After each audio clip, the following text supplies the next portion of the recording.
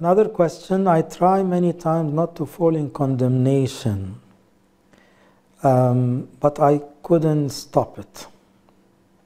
Condemnation is a big sin. When you condemn, you judge people, you know that's a big one because you are taking God's place.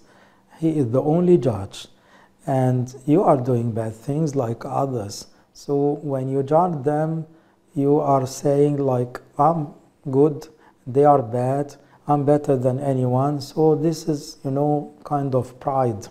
And the pride adds to the problem because, God does not like these proud people. He tends to look to the humble ones. So first of all, in order to get rid of this judging attitude, you need to be humble. You need to focus on your bad things. You need to focus on your weaknesses. You should see yourself as the weakest one, the last, the least. When you understand your situation, you will respect everyone, and you will like praying for everyone who are doing bad because you still do bad things. Also, in order to stop this judging attitude, you need to control your tongue. You need to focus while speaking, what to say, what not to say. You have to consider to,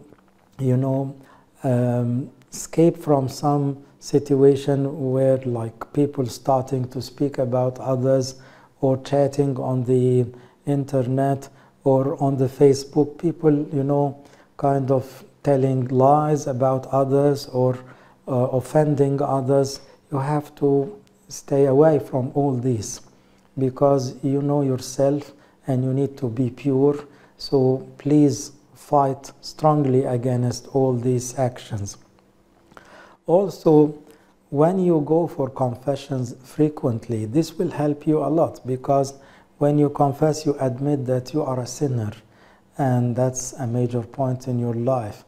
And your father of confession will guide you what to do, in what way you should pray, how to help others to be better, not to judge them. Because when you judge them, you are not loving them. But when you help them, now you are loving them.